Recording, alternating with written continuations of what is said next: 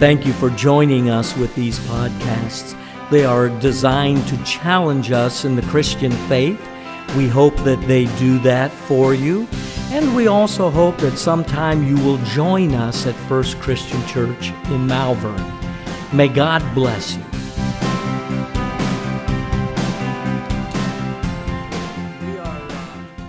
We are looking in Exodus chapter 7, and we'll be looking at, let's look at verse 13. And in this particular thing, what had happened prior to that was the rod had become a serpent, and now they were unaffected by that. So now in verse 13 it says, "Yet Pharaoh's heart was hardened, and he did not listen to them, as the Lord had said.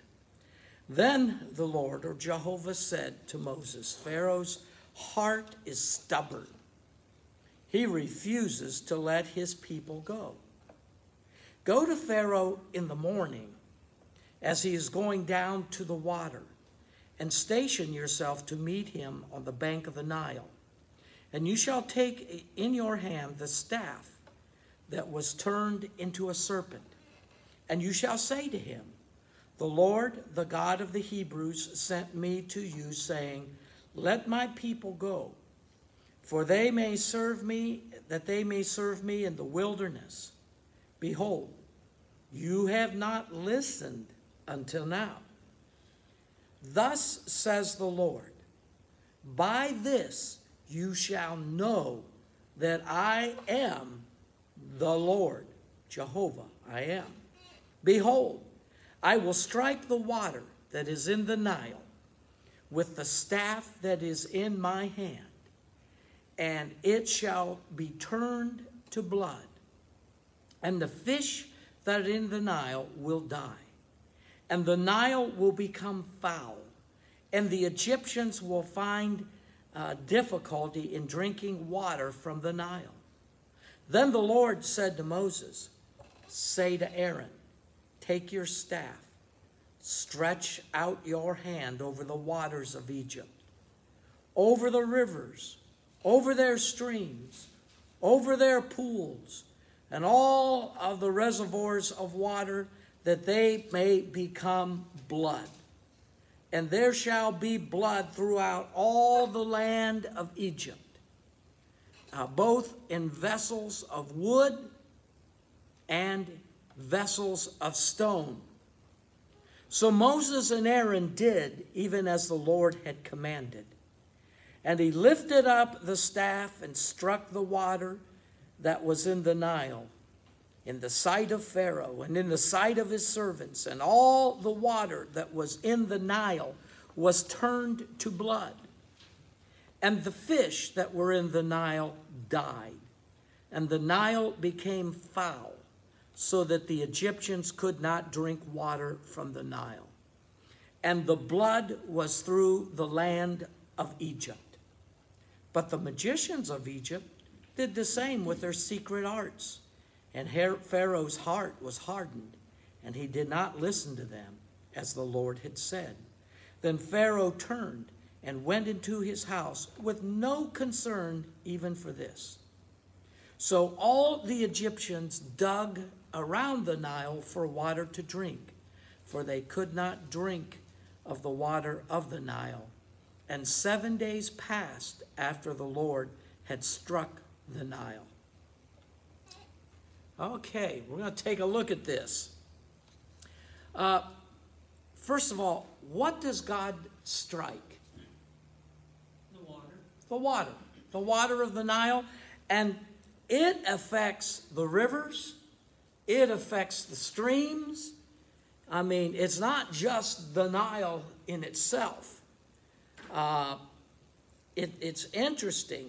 All the waters there, their rivers, streams, their pools, their reservoirs of water, and it becomes blood.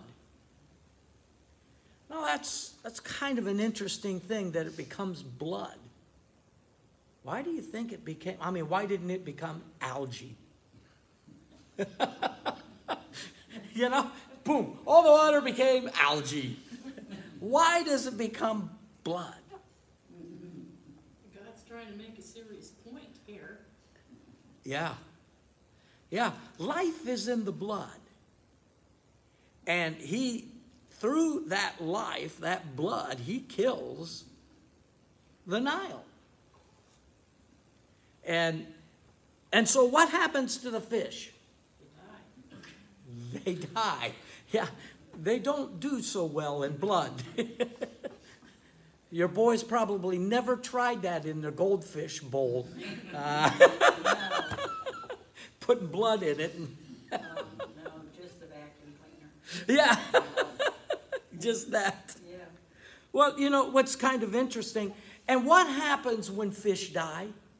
They stink. Oh, it stinks. We used to go to Canada, and up in the fishing where you clean the fish, oh, it stink. I'll never forget, I owned a pond and had fish in it. And I bought those bottom eaters, you know, the algae eaters, and just got a bunch of them. And algae was starting up, so I heard that copper sulfate's good to kill that.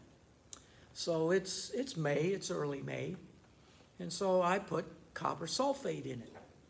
And the next day, our bathroom was facing the pond. Carol goes, "Mark," I said, "What?" "Our fish are dead." I said, "No, it can't. They're not dead. I see fins." And I said, "No, it's probably leaves." And so I go out there, and they were dead. Now, the bad thing was, our neighbors, that property used to belong to their brother. And they used the pond for their source of water. And I've got all these dead fish in there. And the minute I saw it, I said, "Okay, Carol, come on." And we get the paddle boats, and I had a canoe, and we're throwing these dead fish in the boat. And I'm trying to bury them before the remains really stink and before they notice that the water is no good. And we cleaned that all up. We got them all buried and everything. And it was a mess. It was a real mess. We also had turtles in there. And I'll never forget, we caught a turtle one time. And I told Melody, "Pull it up, pull it up." Well, she was in her flip-flops. And she's got this string trying to pull it up, and she's afraid it's going to bite her feet. So the string breaks. So I thought, well, that's the end of that. We'll have to find the turtle another way. Well, here the turtle wrapped the string around the bottom where the pipe came in, where my neighbor got his water. And wrapped and died because he couldn't get to the surface. He drowned the turtle right where his water comes in. I never know. You're such a good neighbor. I know. I think that pond was cursed. I think so. So I was glad when we got rid of the pond. But you can imagine what it would have been like for all these fish to die, and it's blood. I mean, blood smells anyways. I mean, really. If blood is left, you can smell it. And then fish on top of that. So what happens to the water in the wood and stone vessels? Yeah. Now, the author of the information that I'm giving you has said that wood and stone vessels were used in the religious ceremonies of the Egyptians. And so God was striking their religious ceremonies with that. And that's quite possible. That's interesting. Yeah. Well, now, what did the Egyptian magicians do? They did the same thing. Yeah, through their magic arts, through their, I call it satanic arts, but But what did they not do? And you might have to think a little bit on that one.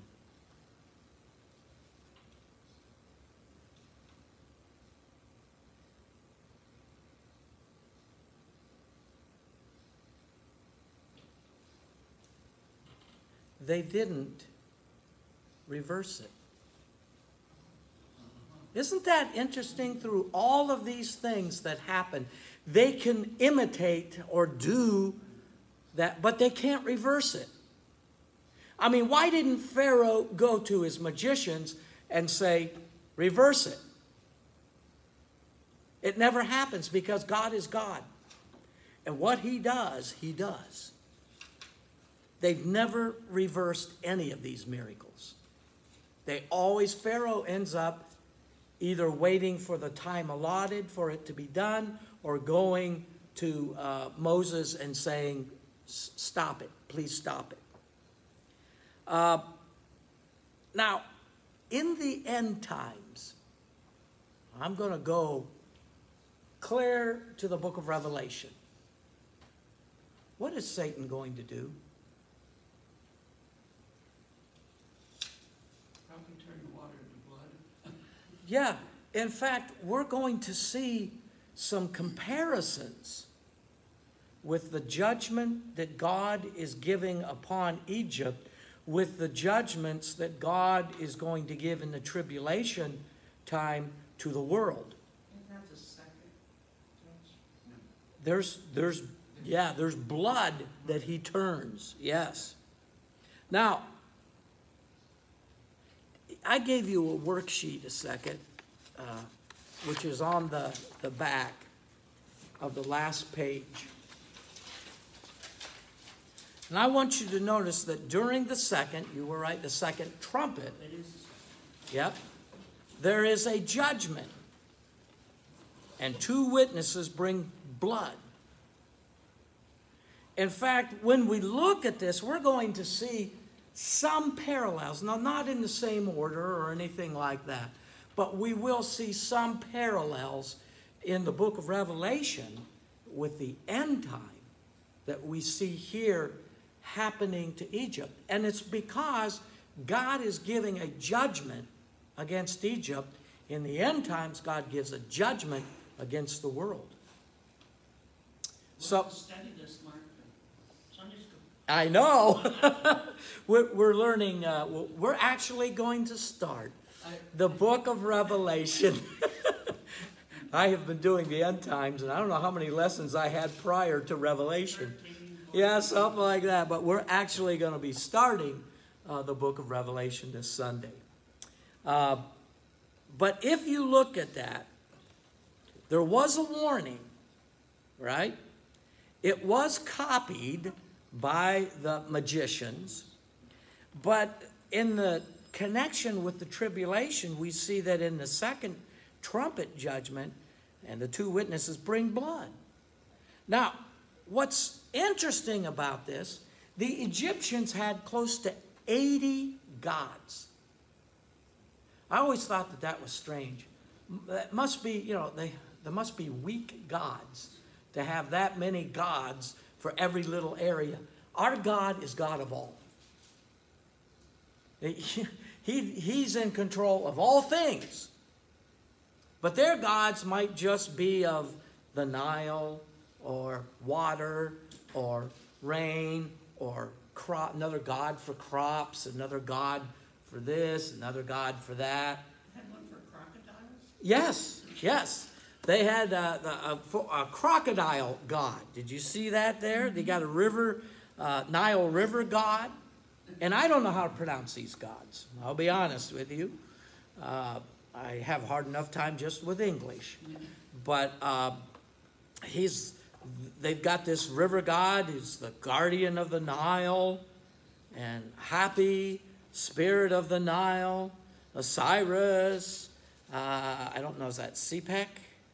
A crocodile god, Neith, Hathor.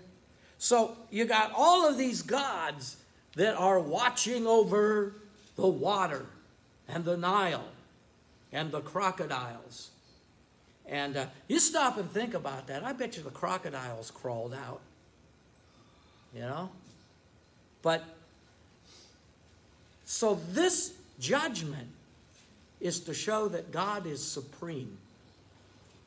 Because one God, the Almighty God's doing all of these judgments to show that he is far superior to the many gods of Egypt. So, let's go back to our sheet of things here. We see how it mocked those gods of Egypt. And God is doing this for another reason. Remember, we had said that the Israelites for 400 years or so have not really heard from God. They have just worshiped him, and they just knew about God because of their oral traditions. Now they're seeing the power of God being demonstrated. And so this is for them as well to see that power. You know, God had only worked this way 4 times in history. This one right here with Moses, where he did all of these miracles and signs and wonders. Elijah did a lot, didn't he? Elisha also did a lot. Jesus did a lot. And we're going to see in the tribulation time, there'll be judgments that God is going to pronounce. So we see those 4 times, and then really the 5th being in the tribulation. All right, let's take a look at chapter 8, and I'll read 1 through 15.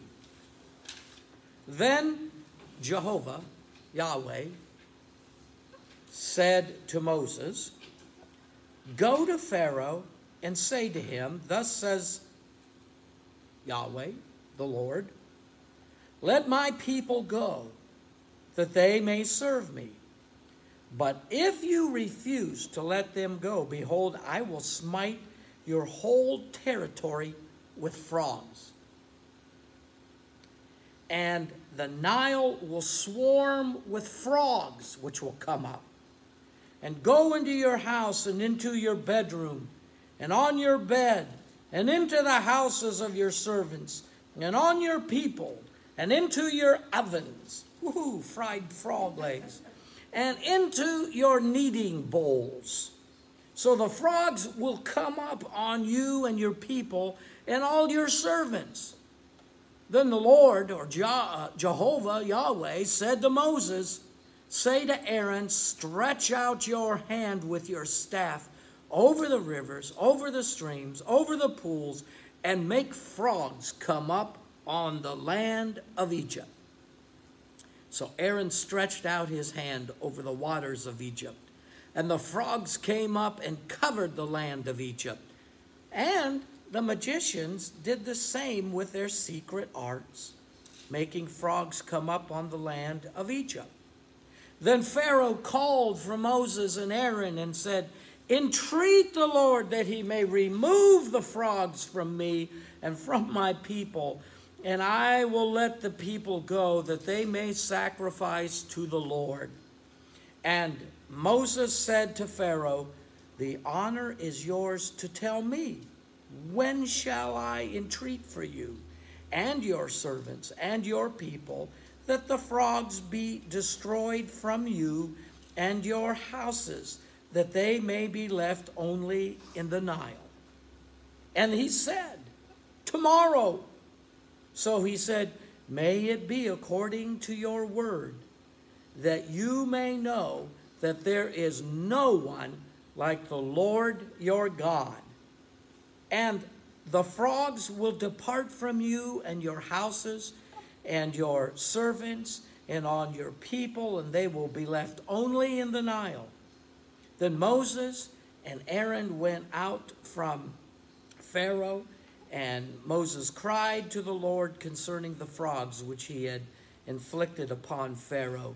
And the Lord did according to the word of Moses, and the frogs died out of the houses, the courts, and the fields. So they piled them in heaps, and the land became foul. But when Pharaoh saw that there was relief, he hardened his heart and did not listen to them, as the Lord said. Now this is the judgment of frogs. Now, the magicians copy this, don't they? Let me ask you, did they get rid of the frogs? No. So, why did Pharaoh go to Moses to stop the frogs? He knew they were the only ones that could stop it, because God is God. Yeah, he's the only one that can stop it because God is God. Why not his magicians? They couldn't do it. So, if you look at the worksheet again, on the back of that, you'll see frogs. Now, there was a warning, but the magicians copied it. Now, it's interesting that in Revelation 16:13, it records a release of frog-like demons. And that's kind of an interesting thing in the book of Tribulation time. But there was a frog god. In fact, I don't know what happened, but when I first taught this, I had a whole PowerPoint presentation and what these gods looked like. This was a god that had the head of a frog on it. And the Nile Hapi, the Nile fraternity god, associated with the arrival of frogs. Now, as a kid, I used to love the arrival of frogs. You know what that's like? Now, most of you are girls, but as boys, we go down to the pond and we see these tadpoles. Yeah, and we watch them starting to change. And they get little legs that come out, and they little feet. And then at night you can hear them croaking. And we had a pool at my grandparents' house that my dad had built. It was cement. And we had a pond. Well, they would come from the pond during the early spring and get in the pool. And we had to shovel the pool out with leaves that had gotten in because it was a big pool. We didn't have anything to cover it back then. But those little tadpoles would also get in there, and you'd see these frogs coming out. As a kid, I loved it. I remember one of the preachers was preaching about the frogs at a youth rally I was at when I was a youth minister, and his little son was sitting there, and he was talking about frogs covered everything, and the little boy went, yeah! He was excited about the frogs covering everything. But it was very annoying. It really was. It was very annoying for them. Because imagine getting in bed and there's frogs. Okay? Or you go to eat and there's a frog on your plate. Well, didn't the Egyptians make it worse? Yeah. And they made it worse. They multiplied them so Yeah. they would change their mind about trying to do things. Yeah. But they couldn't reverse it, could they? They had to go to Moses and say, will you do this? Will you get rid of these frogs? So you've got the fertility god with a head of a frog and a body of a woman. They had some strange gods. Okay? And I don't know how you get a fertility god out of a frog, but they did. And it's probably because they had a lot of frogs in Egypt. So when you look at that, to show that God is in control, what does Moses ask Pharaoh in verse 9 and 10? He gives him a choice of when Yeah. the plague can end. And he said, tomorrow. Yeah. I said right now. Yeah. Imagine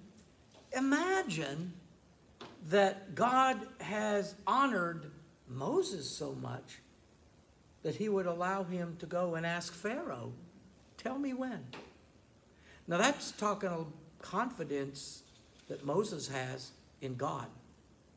Because see, Moses is learning also in the power of God. So he goes to Pharaoh. He says, when you want him to get rid of him, you name the date. Well, he says, tomorrow. Okay. And it happened. So I always thought that was an interesting concept. What does verse 13 seem like it should be God telling Moses?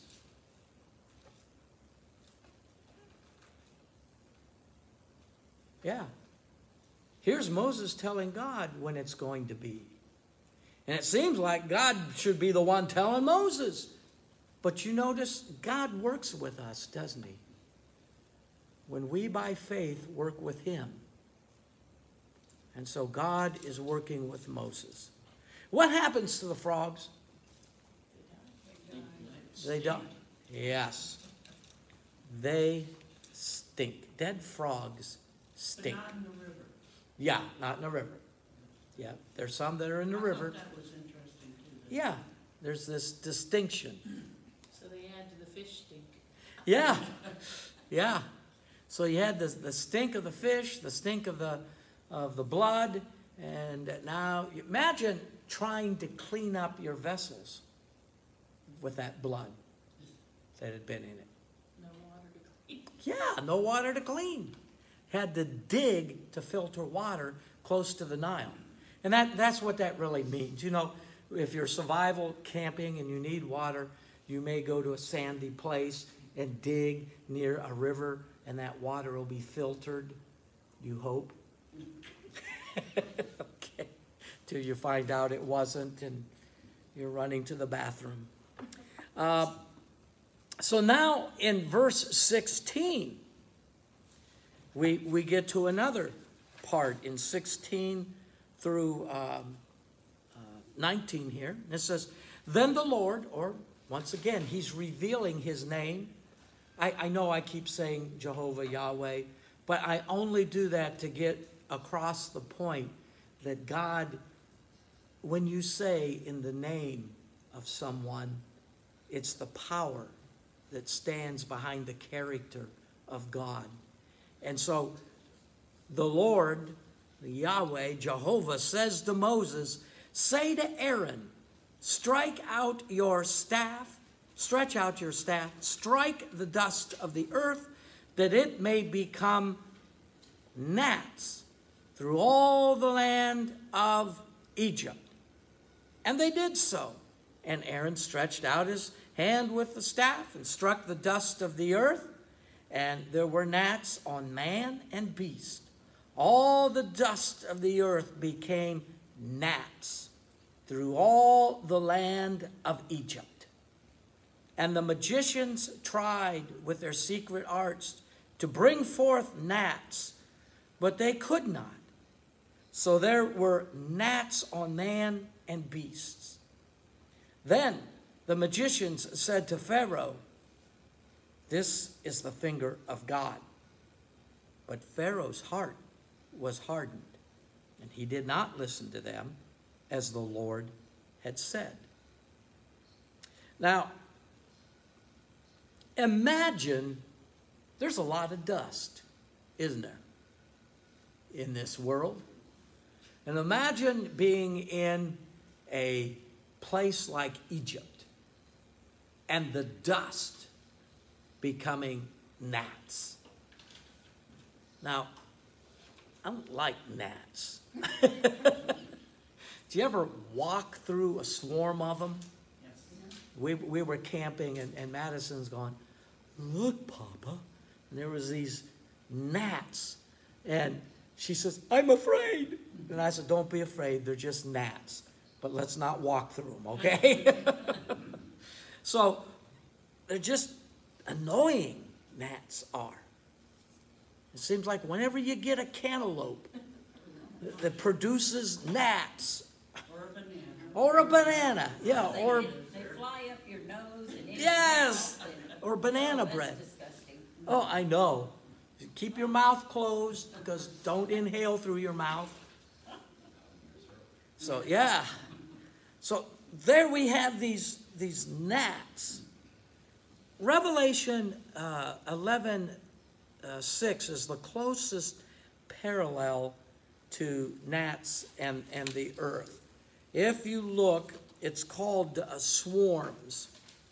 And even though you'll notice that there's footnotes usually in your Bible about gnats, because we don't know exactly what that Hebrew word was. We have to kind of go to Egypt and see what they had in order to understand what that Hebrew word really was. But in Revelation 11:6, all the plagues were released by the witnesses.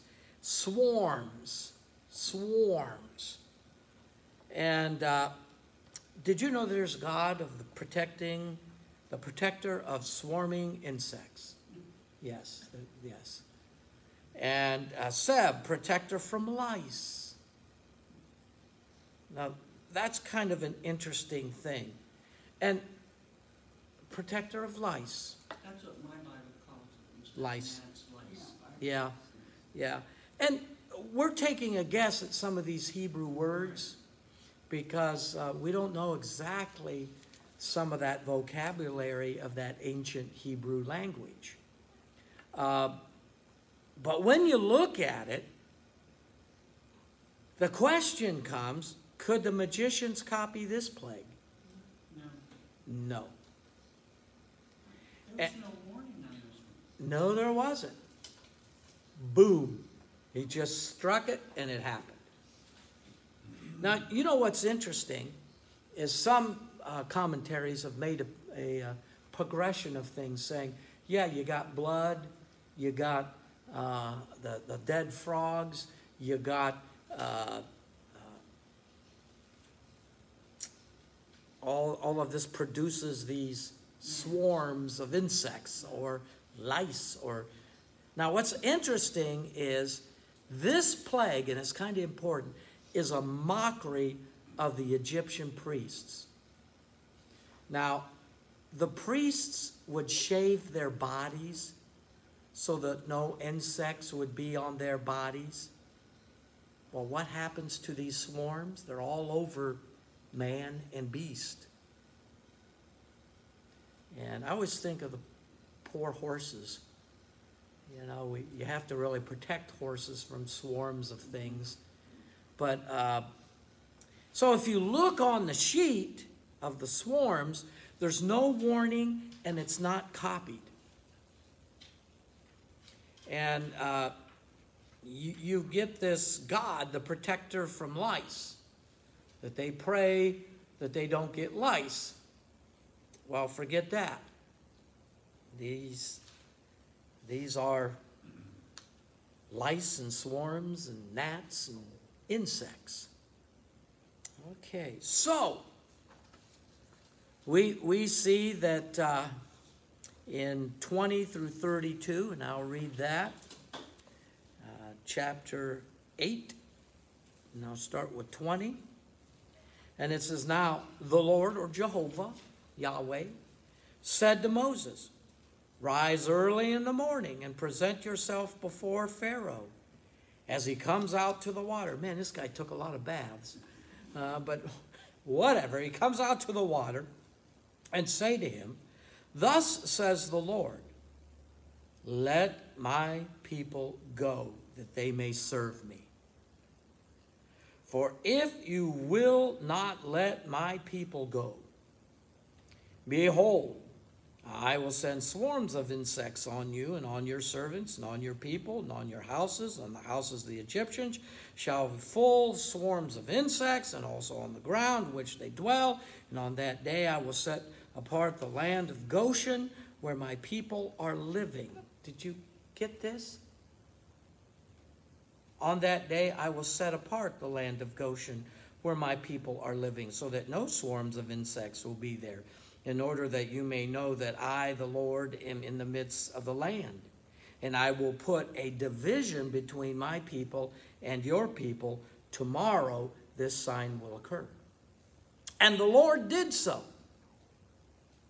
And there came great swarms of insects into the house of Pharaoh. I kind of got ahead of myself a while back when I was talking about the swarms. And the houses of his servants and the land was laid waste because of the swarm of insects in all the land.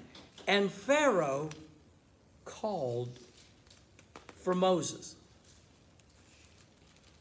and Aaron and said, "Go sacrifice to your God within the land."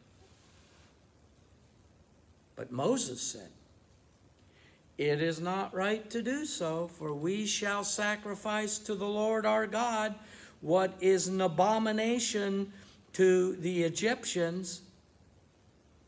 If we sacrifice what is an abomination to the Egyptians before their eyes, will they not stone us?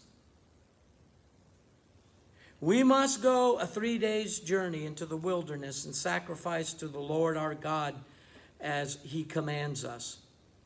And Pharaoh said, "I will let you go that you may sacrifice to the Lord your God in the wilderness. Only you shall not go very far. Make supplication for me."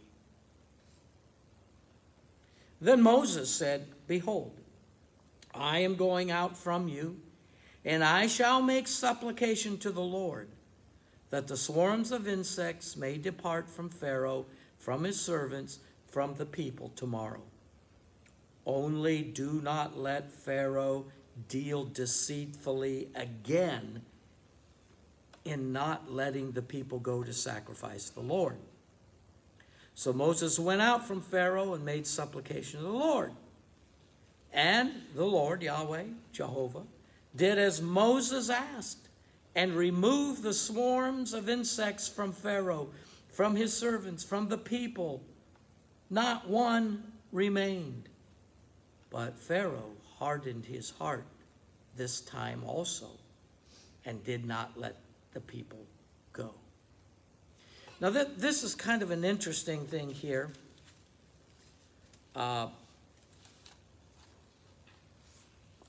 In this particular passage of Scripture,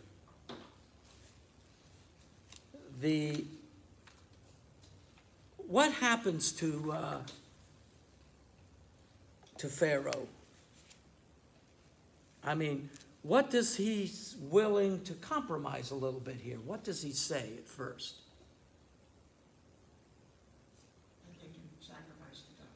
Yeah, I'll let you go and sacrifice, but I'm not letting you out of the country. I'm not allowing you to go 3 days' journey into the wilderness. That's outside the country. You have to do it inside. Now, what happens? What does Moses say? Nope. Nope. And Moses gives a different reason. Because the Egyptian people would stone them. Yeah. Because they were killing sheep. Yeah. The reason would be they worshipped cattle. That was part of their god. They worshipped cattle,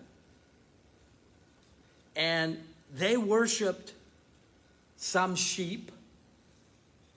You know, the Romans used to take the guts out of sheep, and that they would tell the future through that, whether they should go to battle or not.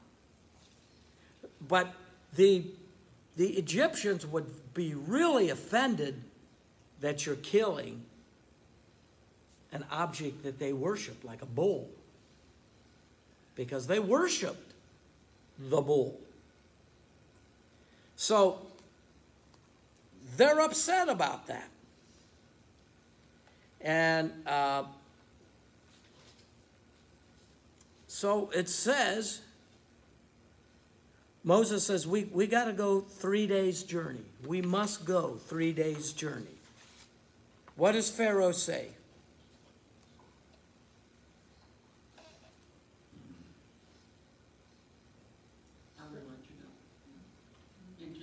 Yeah. But then in verse 28, he says, the Lord God in the wilderness, only don't go very far. But what's he ask? Pray for me. Pray for me. That's odd. Yeah, that is. Pray for me, he said. Now that's kind of an interesting thing.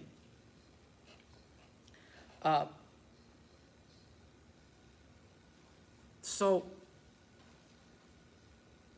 we find, by the way, they also have this dog flies. You see that there? The dog flies. I guess they are terrible dog flies. And they live in Egypt. It's bad. It's bad. But did you know that they had Beelzebub, which is god of the flies? And they actually, it has a face of a fly on it. Satan represented himself as Beelzebub, god of the flies.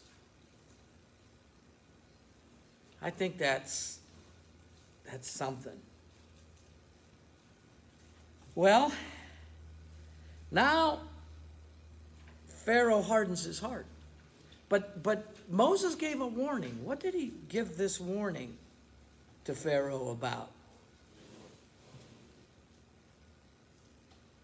Verse 29. At the end.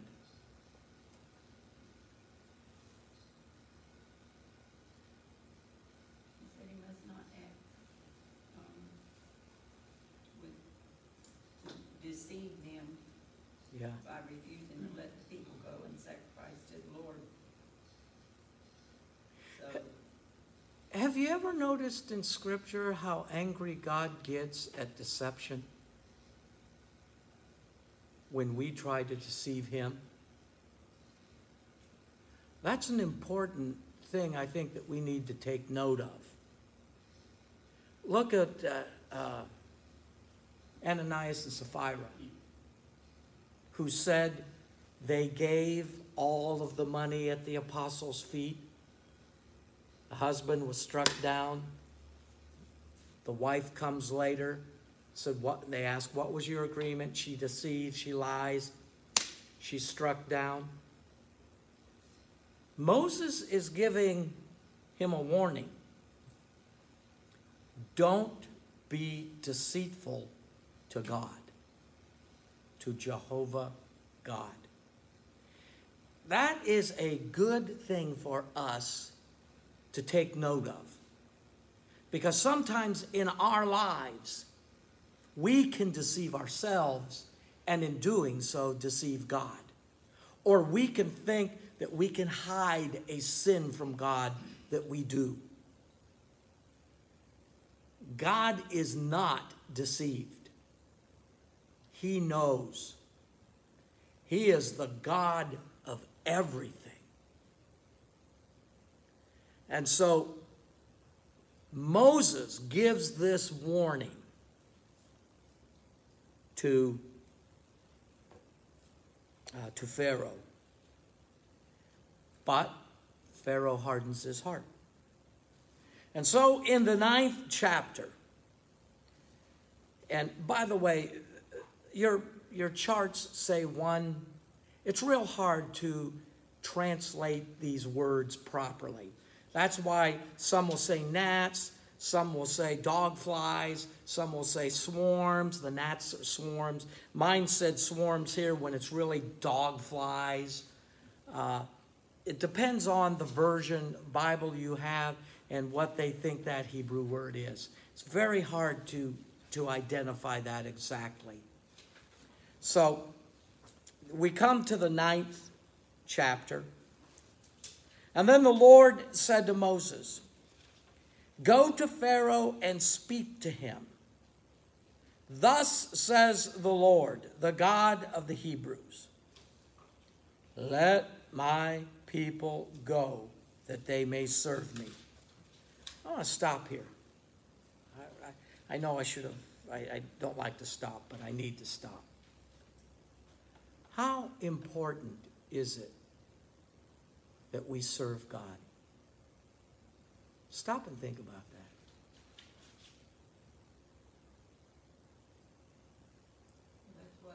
That's what we're supposed to do, to serve Him. When I got saved, I just thought I was going to heaven. I didn't know that you are to be a witness, because I got saved at a young age and no one really explained it to me. And I didn't know I had to be a servant of His. Yeah. To be a servant. I didn't know that until I was 12 or 14 years old, and I had a great Sunday school teacher, and she told me about it and, taught me. And then I learned that I had to be a servant like He was. That's to right. Him and to others. I mean, this is so important, serving, that look what God is doing so that the people will serve Him. I mean, service is a big deal to God. He wants them to serve. Yeah, He's going to free them. And too many times we look at this story as only a story of freeing the people. But what are they freeing them to do? To serve. And so this whole idea of service is very, very, very important to God. So, I'm sorry. I want to point that out. Verse 1.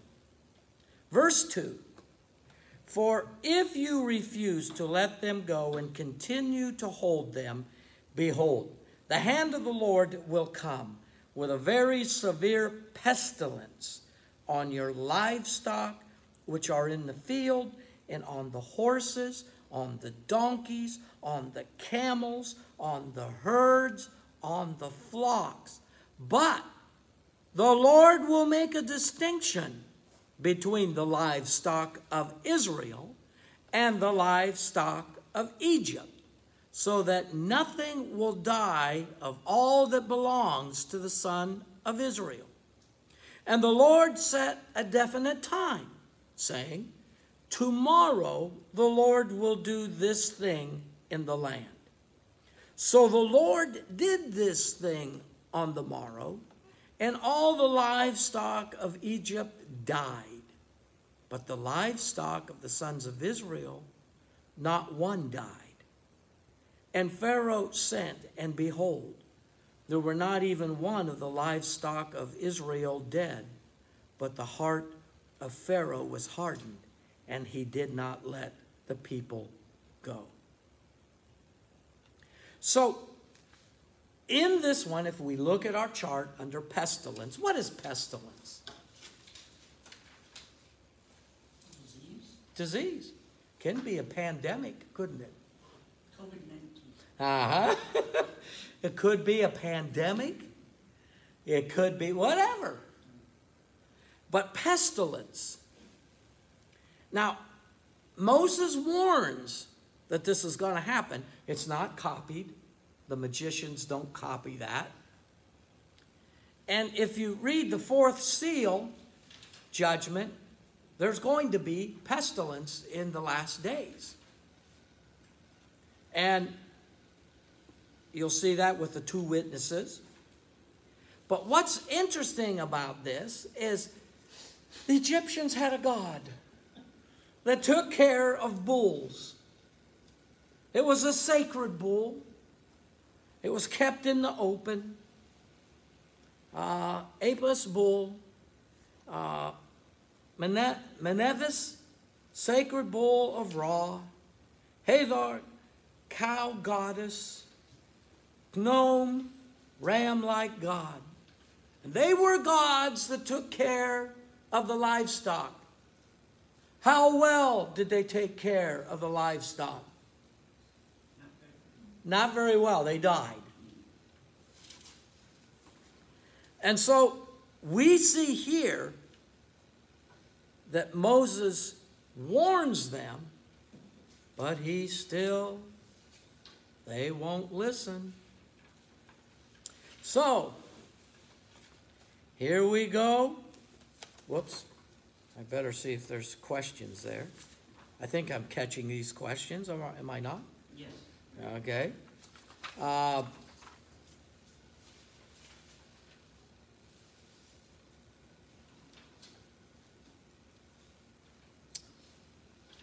Once again, God spares the Israelites, but God shows mercy to the Egyptians. How's he do that?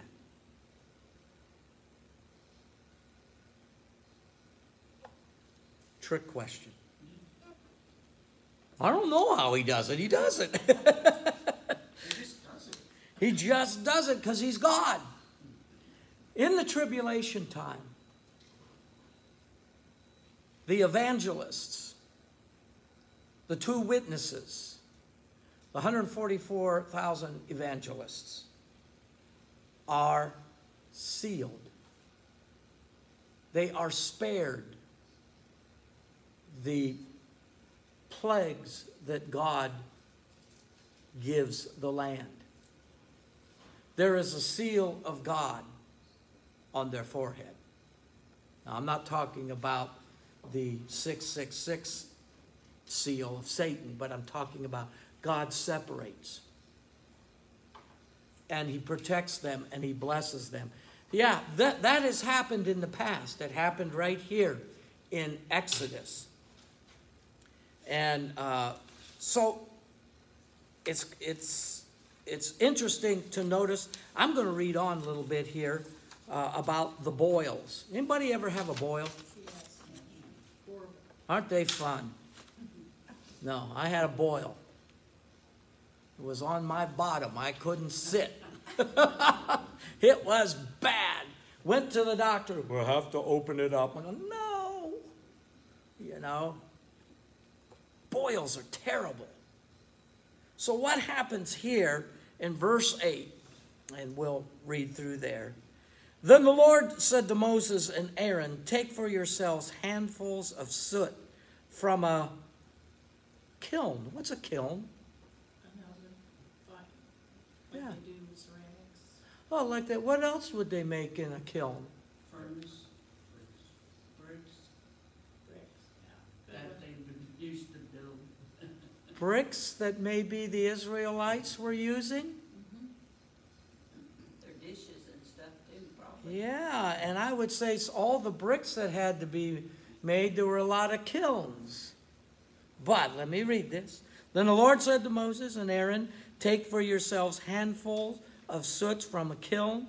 Let Moses throw it toward the sky in the sight of Pharaoh, and it will become fine dust all over the land of Egypt, and will become boils, breaking out with sores on man and beasts through all the land of Egypt. And they took soot from a kiln and stood before Pharaoh, and Moses threw it towards the sky, and it became boils, breaking out with sores on man and beast. And the magicians could not stand before Moses because of the boils.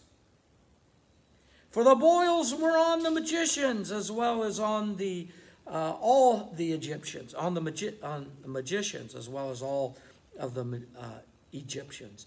And the Lord hardened Pharaoh's heart, and he did not listen to them, just as the Lord had spoken to Moses. And then the Lord said to Moses, rise up early in the morning, stand before Pharaoh, and say to him, thus says the Lord God of the Hebrews, let my people go, that they may serve me. For this time I will send all my plagues on you and your servants and your people, that you will know that there is no one like me in all the earth. For if by now I've put forth my hand and struck you and your people with pestilence, you would have been cut off of the earth.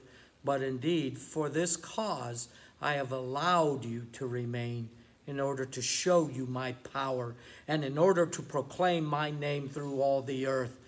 Still you exalt yourself against my people by not letting them go. Wow. And if you look at the boils on that number 6, they're boom. It's in the tribulation time, it's the first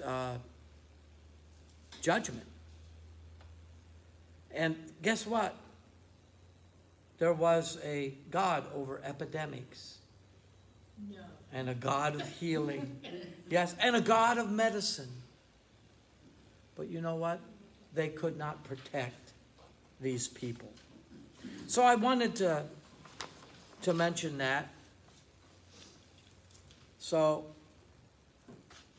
and this particular thing just happened. Boom. There was no, I mean, Moses is there and he throws it and he in the sight of Pharaoh, but it's not a warning. It's done. It's a done deal. So, all right, we are in 6 plagues. We will cover some more. Any questions? Just a comment, don't you think that they would take heed to what is happening? Yeah, Really, yeah. And we're going to get into, some say it could have been over right there, that Pharaoh was ready, but we're going to see that God's going to harden Pharaoh's heart. And there's a reason for that. God wants to teach more about himself to the Israelites as well as to the Egyptians. And we will see that by the time they leave Egypt, the Egyptians are giving them things away. Get out of here. Take this gold, take this silver. And it's all the plan that God has to enrich his people. So, yeah. That's where I'm in Deuteronomy, but at home, but I was reading about that where they gave all the jewels and the gold and the silver and stuff like that, but didn't they use all that for the tabernacle and for Yes. the clothes that the priest had to wear And there's a real lesson in that too. I mean that people gave it to them and they give it to God. Yeah. Before I never figured out, I just couldn't figure out where they got stuff from. But How then, could these slaves as I have went this? back, Yeah. Yeah, and got it and understood it more. Right. Yeah, that was cool. Okay, people.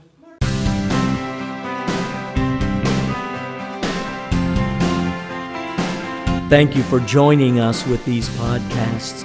They are designed to challenge us in the Christian faith. We hope that they do that for you. And we also hope that sometime you will join us at First Christian Church in Malvern. May God bless you.